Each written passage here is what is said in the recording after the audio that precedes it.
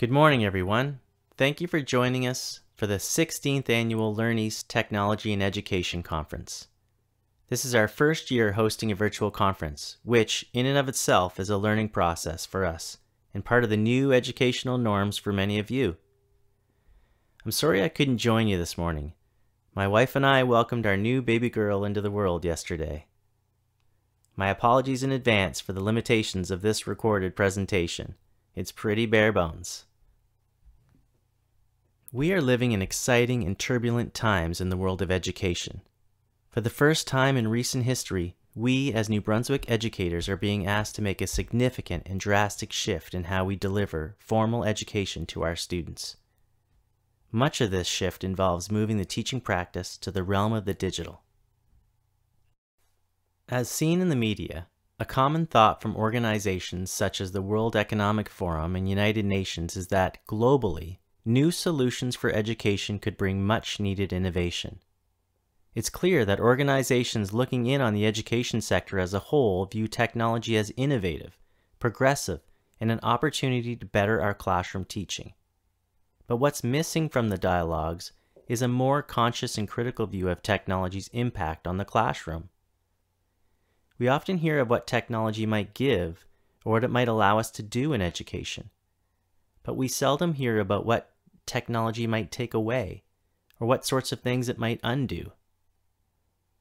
My goal today is to encourage you to think about how technology influences the way we teach, and what that might mean for learning, how technology can change our behaviors and shift our mindset. Think for a moment about a technology you've already used today. Many of you may be thinking of your smartphones, which might have been the first thing you checked when you got up this morning.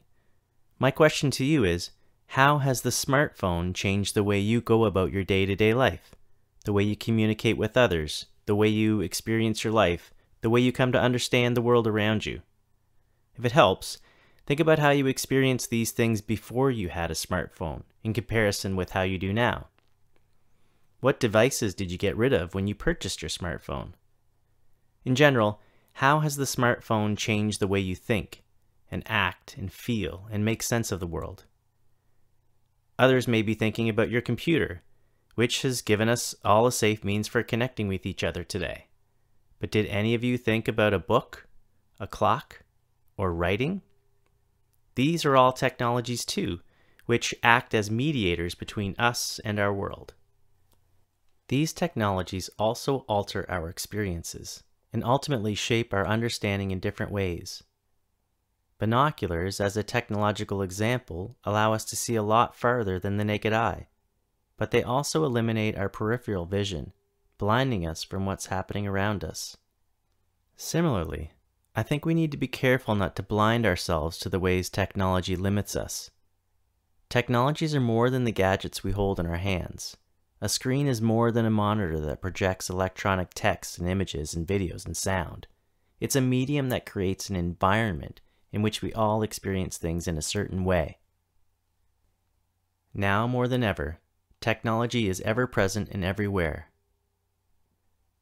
Scholar Marshall McLuhan defined technologies to be mediators, which includes any and all technological extensions of the body and mind. This included not just digitized devices, but also the pencil, the alphabet, books, clocks, roads, and cars. As McLuhan and Culkin put it, we shape our tools and thereafter they shape us. They change the way we live in our environment. As Canadian scholar and pacifist Ursula Franklin put it, technology has built the house in which we all live. These days, we rarely get to live outside this house. So what does that mean to us as educators? I believe one of our roles as teachers is to understand our technologies so we can not just live in, but build the house of education with the effects and influence of technology in mind. Part of our job is to construct our own teaching philosophies and practices around the notion that the tools we use to make sense of the world actually shape our understanding of it. For many of us as educators, we've seen the evolution of technology, from teachers standing at the front of the room as the experts and source of knowledge, to the use of textbooks, encyclopedias, and the internet? Have we truly considered what effects to teaching and learning occur as we move from the chalkboard to the whiteboard to the smartboard and to the tablet? How have these shifts changed the way we work with students? I believe teachers can think critically about technology to better understand how it shapes the way they plan and teach and assess, how technology affects the way students communicate, learn, and reach their goals. A fun exercise I do with students is to ask them who invented the alphabet. When was it invented? Who invented it, and for what reason was it invented? It might seem odd to think of the alphabet as a technology or a human invention, yet the technology of writing invented by the Phoenicians to conduct and track trading between neighboring communities has shaped and underpinned our entire education system. We might also ask our students about the internet or computers.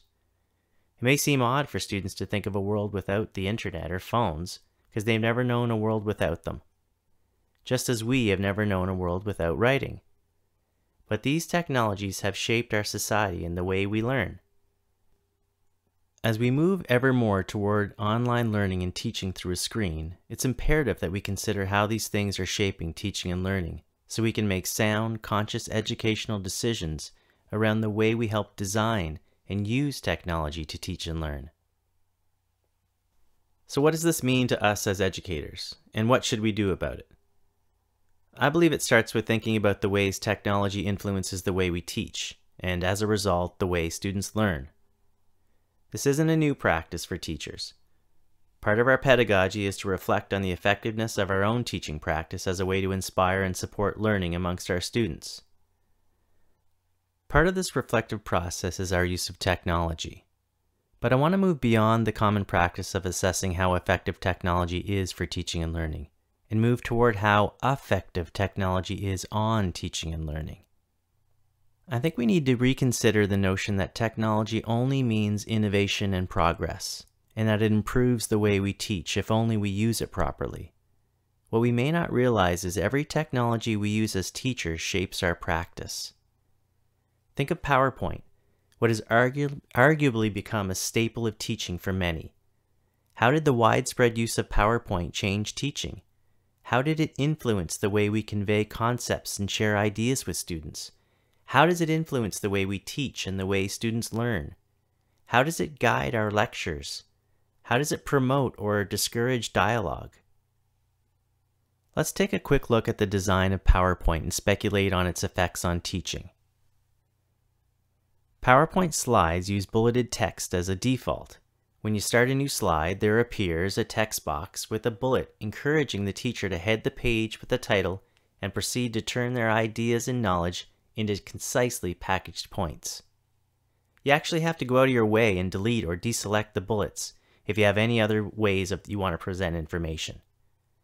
And the text box only has so much room, so you may have to shorten or reevaluate the content you plan to include. The challenge in this design is determining what information to include on a given page and where to include it.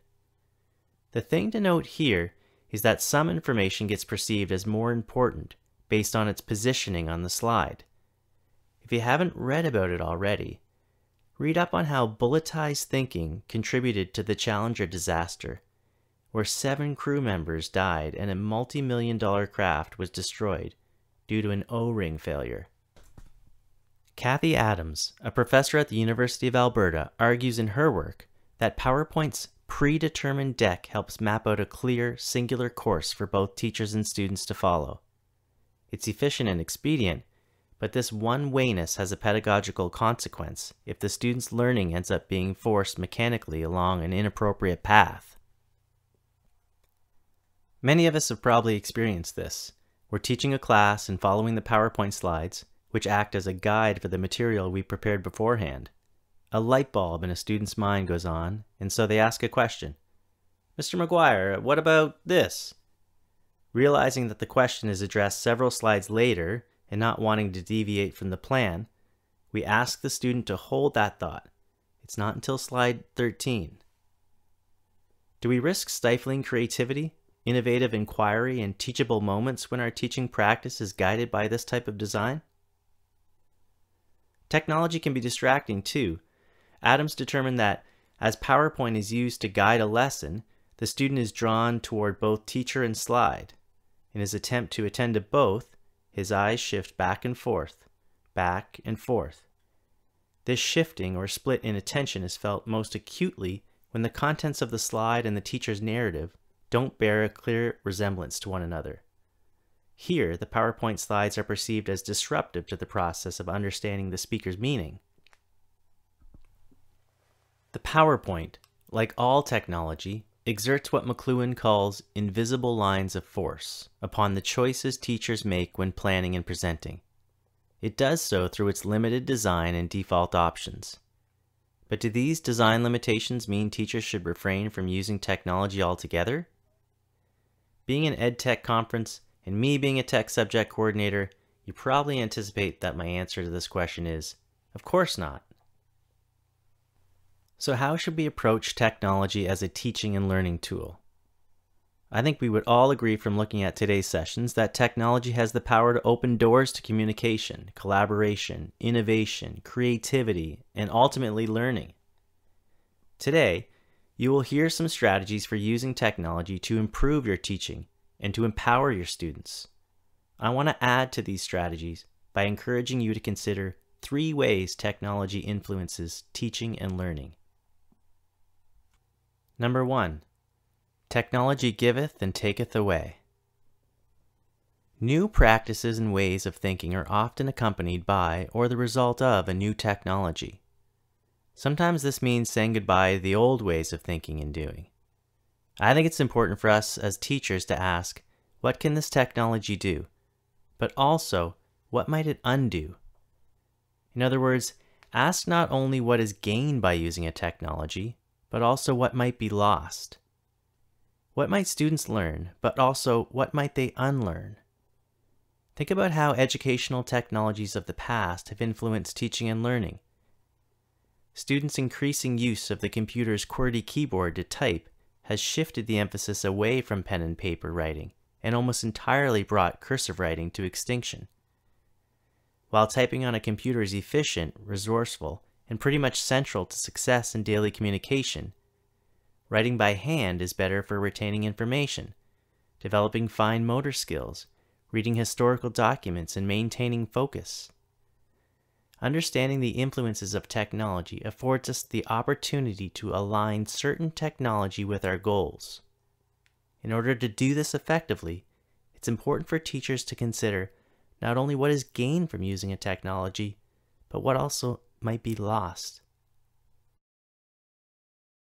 Number 2, every technology has a bias and an influence. You may have heard the proverb, when you're holding a hammer, everything looks like a nail. This notion comes from the work of many great thinkers, including Maslow's The Law of the Instrument. The law of the instrument is a cognitive bias that involves an over-reliance on a familiar tool. In other words, technology influences us to favor and value certain perspectives and accomplishments over others. Neil Postman once said, "Every technology has a bias, which is an inherent influence over how we use our minds, in what we do with our bodies, in how it codifies our world."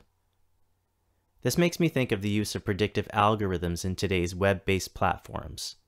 They're a good example of technological bias.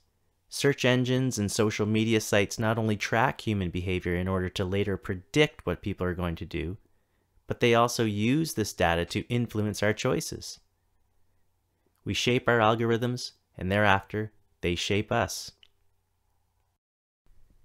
Let's look at something that's very relevant to New Brunswick teachers: Microsoft Teams.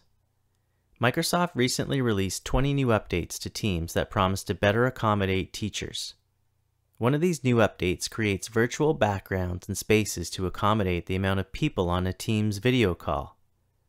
On their news website, Microsoft says the new feature they call Together Mode combines decades of research and product development to place all the participants on a video call together in a virtual space, such as an auditorium, a meeting room, or a coffee bar, so they look like they're all in the same place together. On the surface, this sounds like a cool feature to accommodate for the varying number of students on a video call. What needs to be examined here, though, is how changing the virtual background might affect and influence the experience of teachers and students. For example, might creating the atmosphere of a virtual lecture hall influence teachers to design more lectures? Is putting 20 students on a video call in front of the backdrop of a teaching auditorium in the best interest of teachers and students? This is a very easily visible example. But the thing about technology is it quickly becomes invisible, and we don't always see its influence so clearly. Our first instinct when holding a hammer is to pound a nail. How might a learning management system, like Teams, influence our teaching? Number 3.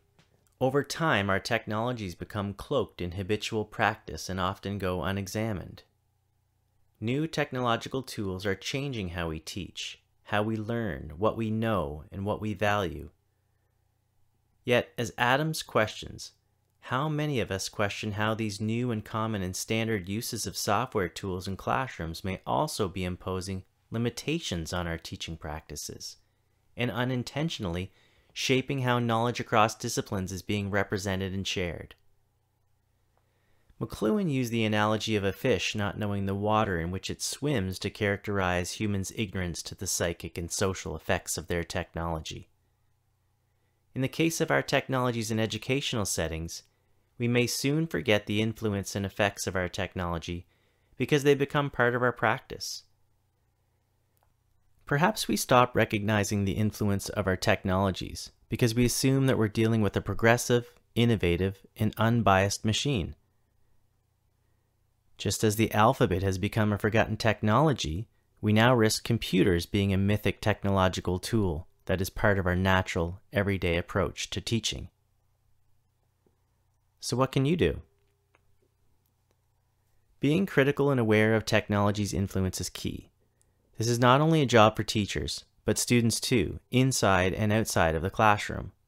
If we understand the influence of technology better, we can better serve our students. If teachers think of technology differently, with critical analysis, in what ways would it change their practice? Would they be able to use it more effectively, like knowing when to use it and when not to use it? That's for each teacher to decide based on their understanding of technology and their students. As educators, we need to constantly question technology's influence on our teaching and learning. I don't have the answers, but I think the questions are more important anyway. COVID-19 has emphasized online learning out of necessity. The vehicle through which online learning occurs is a screen, but that doesn't mean that all learning must be done through a screen or through the limited designs of a device. Nor does it mean that just because we have more screens available to us in education, that screens should become the new norm through which to teach and learn. Given the increasing pace of technology use and the task you have ahead, the transition that you're being asked to make, you're going to face many challenges and successes in your practice this year and moving forward. For some of us, a screen has become a big part of our classroom, a tool through which teaching and learning occur. If schools are closed again, screens will become much more than a tool of the classroom. The screen might become our classroom. But we must be careful not to let the screen become the only learning environment. We must remember that our communities are also our classroom.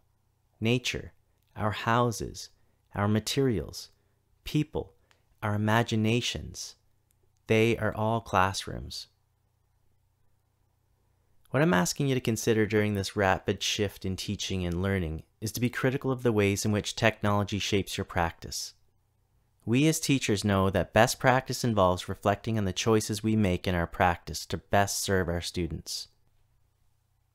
As you plan for an exciting and turbulent school year, I encourage you to teach beyond the screen and have your students learn beyond the device. We need to think beyond the screen as simply a tool to share content and communicate with each other. The screen has become our way of doing things in our school cultures. What Jacques Ellul would call our technique, or what Ursula Franklin would describe as the way we do things around here. I'm not saying we shouldn't use screens. Now more than ever, we're seeing screens as a means to educate and communicate during a global pandemic. I'm encouraging us to look at how the screen is changing the way we teach and learn, for better and for worse. The practice of critically examining the technologies we use in education can better inform teacher pedagogy. As we move forward into these uncertain times in education, where technology and the use of screens in particular are given great emphasis as the tool through which to teach, let us be cognizant of the influences they have over our teaching practice. As educators, we can and should be more aware of how our technological tools shape our teaching. The computer and its programs force us to teach and learn in certain ways, but there's more than one way to cook an egg, or there's more than one solution to the problem of how to teach during a pandemic. If the computer becomes the tool through which we must teach, let's try to better understand how it influences our teaching practice and use it the best way we know how. You are about to hear stories of technology transforming learning, and you'll see how technology has been used in innovative ways by creative and passionate educators and organizations. You're going to hear a lot of good things today. You're going to see how technology has been used in some amazing ways. I'm excited for that too. You will hopefully take home ideas for your own classroom and think of innovative ways to enhance your students' learning experiences. I hope you also take into consideration the influence of technology on teaching and learning, both the things it gives and takes away. I hope you engage in talks with your teachers and students around the impact of technology on everyday lives in order to better understand it and make thoughtful, informed decisions around its use. I believe if you and your students strive to better understand, use, design, and create technologies, you can make our world a better place. Thank you and have a wonderful day.